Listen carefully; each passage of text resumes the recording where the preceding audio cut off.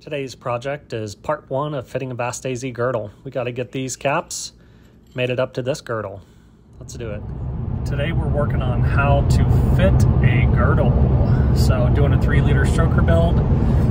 One of the things we have to do is machine the main caps. So there's no uneven loading on this stuff. So we're on the way to the machine shop right now. It's bright and early in sunny Phoenix, Arizona.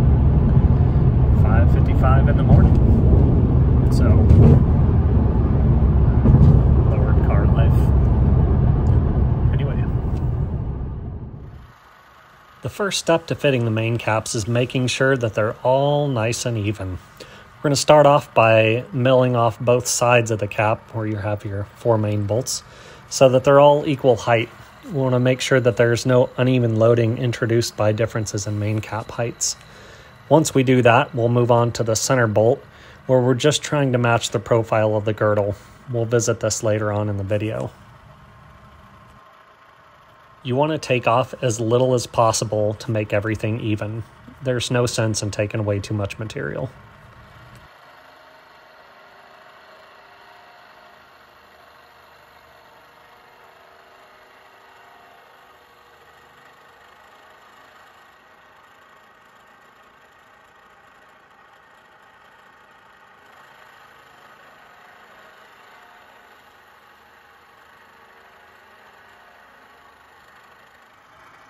Once we're done milling both sides of the caps, we're going to zero out the Z-axis of the machine.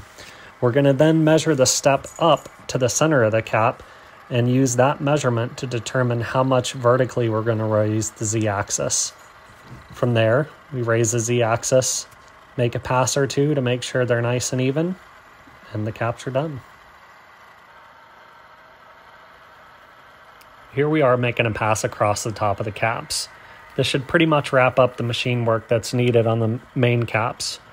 You'll be able to install them from this point after.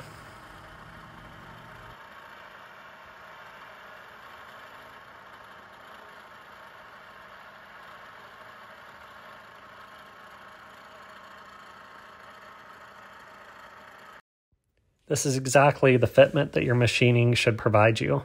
You'll see the 3 surfaces that are machined.